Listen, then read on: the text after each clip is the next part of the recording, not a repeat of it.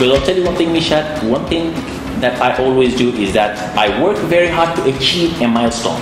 But believe me, the moment I grab that milestone, I forget it at the same time. Okay. And you know, many of the great things start by being crazy. Okay. One thing that I want to make note is I'm not a computer bot. Okay. Believe me, everybody can do it. And in fact, today, with whatever is available with the system, technologies, now you're also launching this amazing site, the Arabian Stories.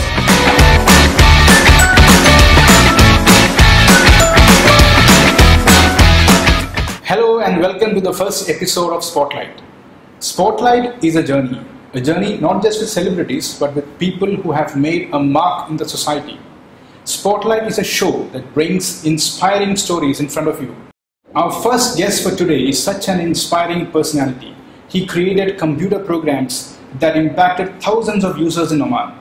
He's an innovator and a technologist. He's a brilliant motivational speaker and a wonderful human being. He has won several awards in the field of technology locally and internationally. Tariq Al Barwani, best known in Oman as IT expert, is our first guest today. Hi Tariq, welcome to Spotlight. Hi Nishad, thank you very much. And it's an honor to have you with us for the first episode of Spotlight, and thank you for accepting our request. The pleasure is mine, Nishad. Thank you so much. Thank you. When we talk about technology in Oman, the first thing that comes to my mind is Tariq Al Barwani. So where did it all started? One thing that I want to make note is I'm not a computer bot. Okay. I'm more of someone who fell in love with the computers and think of how to utilize these computers to make a difference to people. Okay. Where did it start? 1984. Yes, 1984 when I was about 5 years old. Okay. That's when it started. You know, when many people start playing games using console known as Atari, okay. And these consoles allow you to move, when you play the game, to move from one level to another. Okay. My father got us a computer at home which was known as ZX Spectrum, and what he said was, I'm getting you this device which would allow you not only to play games but to also do useful stuff like creating programs. Okay. So for me it was more about not only playing games as in moving from one level to another. Okay. You know, it was more about how can I be inside that game and move from one place to another. That's crazy. That's how it started. And you know, many of the great things start by being crazy. Okay. so that's how it really started back in 1984, and then I started all throughout my life until today thinking of how can I use computers to create things that can benefit people, society, and organizations as a whole. Again, when we talk about technology, it keeps changing every day. True. So how do you actually keep updated about it? Nothing beats reading. In Okay. fact, the first thing that, the first message is Allah subhanahu wa ta'ala shared to our Prophet Rasulullah was Iqra. And what does Iqra mean? It means read. Okay. And that was emphasized 3 times. Read, read, read.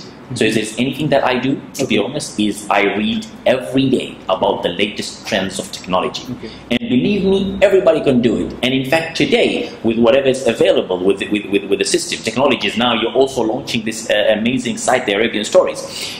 People get an opportunity to read and get latest information through various means, not only through the television, not only through the newspapers, even online. So reading is a method, a way to ensure that you stay updated. And believe me, everybody can do it today with the things that is available.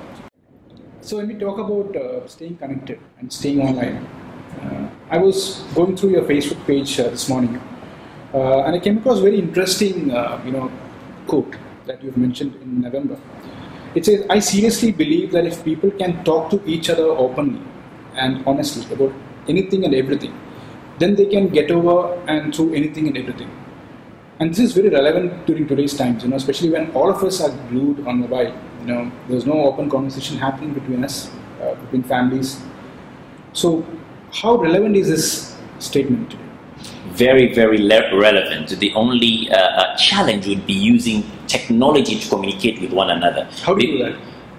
The best thing is to meet up with a person and Okay. speak to them face to face, because there is a lot of things that you could see. Okay. The facial expression, the voice, the sound, and believe me, nothing beats face to face communication. I'm technologist, I love technology. It's very much an enabler.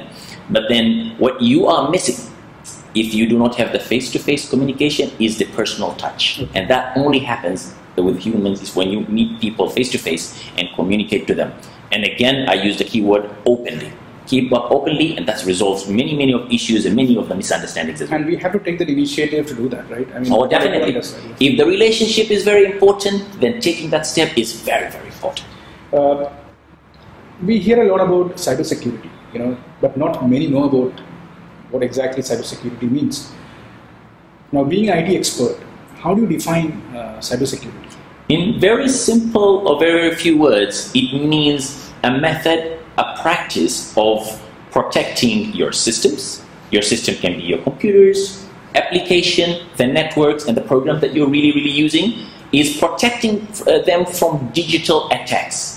Now, digital attacks could be anything. People accessing onto your system, the networks, application, via the net and digitally to access, change, take information, damage it, and so on. So cybersecurity, in few words, is protecting these assets from digital attacks. How strong are we, especially when we talk about Oman, in defending these attacks?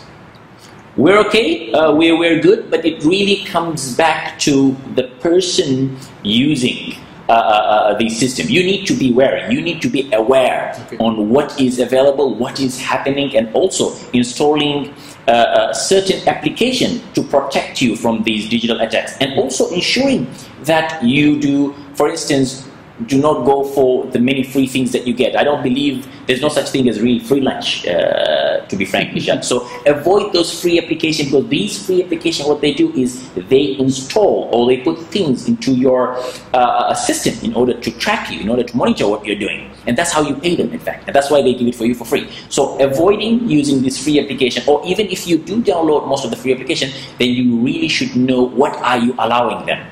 In fact, Nishad, there is no such thing as privacy today, unfortunately. And I think Oxford and many of the dictionaries are going to remove and omit the word privacy.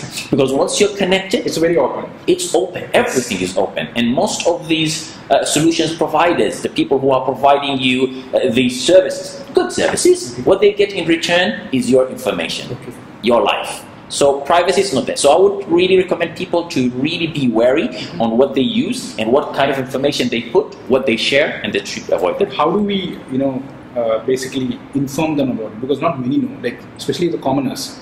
They get to, like you just said, they would like to share their information to the open world.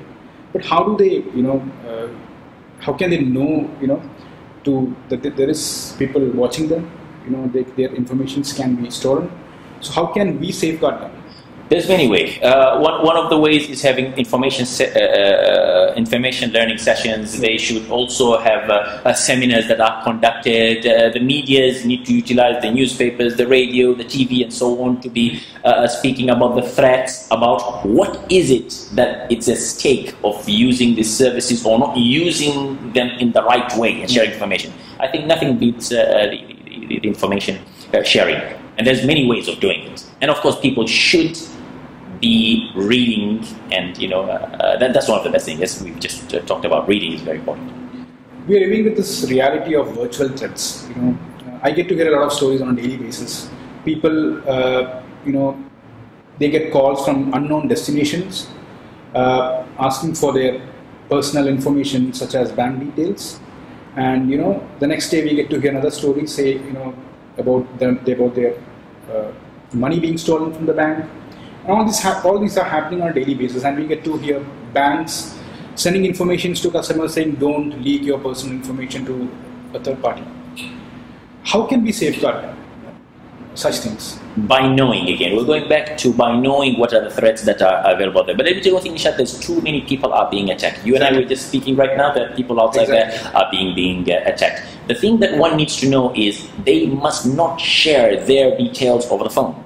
They should avoid sharing their details digitally as well. And if they need to do that, they just pick up the phone and call the bank or call the telecommunication provider and say, have you called me? Have you sent information? Or are you looking for XYZ from me? Because let me tell you one thing, most of these banks or the telecommunication providers, so on, if they want to see your information, they can see it because the information is already available with them. So the people who call you are normally people who would like to steal this information from you, but they don't have it. And they have a purpose for it. Yeah, they have a purpose for it. And unfortunately, we end up being the people who provide this information to them, make it life easy for them. There's something known as social engineering. It's one of the form of hacking, in which people just call you, and through talking to you, they hack you. And that is by allowing you or tricking you to send them information that would allow them to hack into you, get your information, and so on. You are a motivator yourself. What is your idea of happiness? Happiness is gratitude.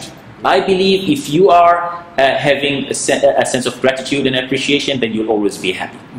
And what am I saying that? Is always, whatever, if I can breathe it, I'm happy and grateful.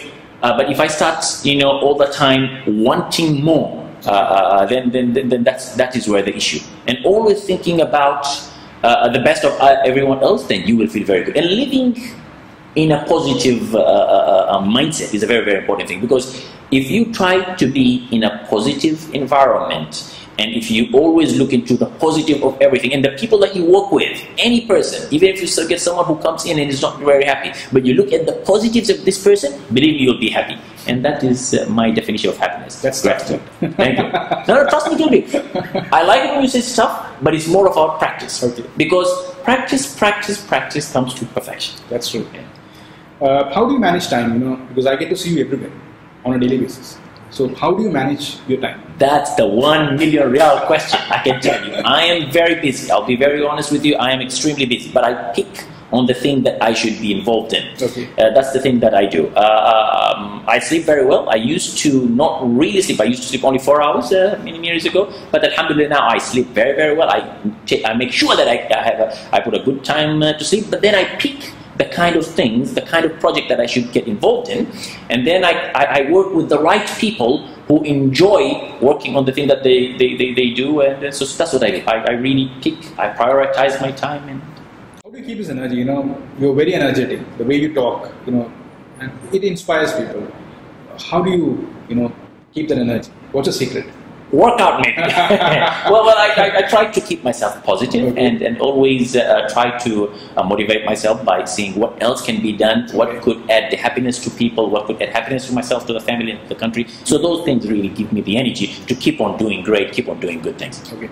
So we get to the last stage of our interview. It's very interesting.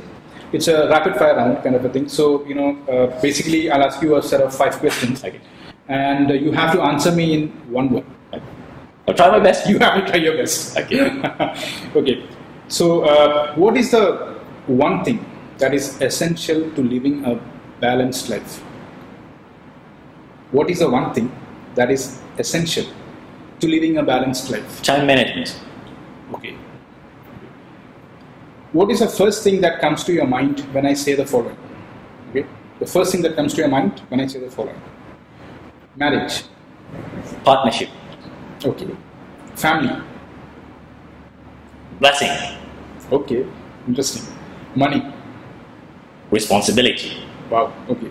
Competition. Opportunity. Okay. And love. Respect. Great. The best advice the best advice you have ever received. Read. Wow. Okay. What is the one thing that you would like people to remember about you? Technologist. Okay. With due respect, what's your biggest weakness? My biggest weakness. I can't say no. Why is that? It's very difficult. I've got a very, very difficult way of saying no to people. Okay. When you started this program, exactly. you said when I called you first, and you said no. He said yes, I'm coming there. Yes. That's one of the examples. You're very welcome. You're very welcome. Thank you so much, Tariq, for coming to the show, and thank you for being part of Arabian Stories. Thank you. The pleasure is mine. Thank you very much, and I wish you all the very, very best. Thank you. Thanks, Tariq.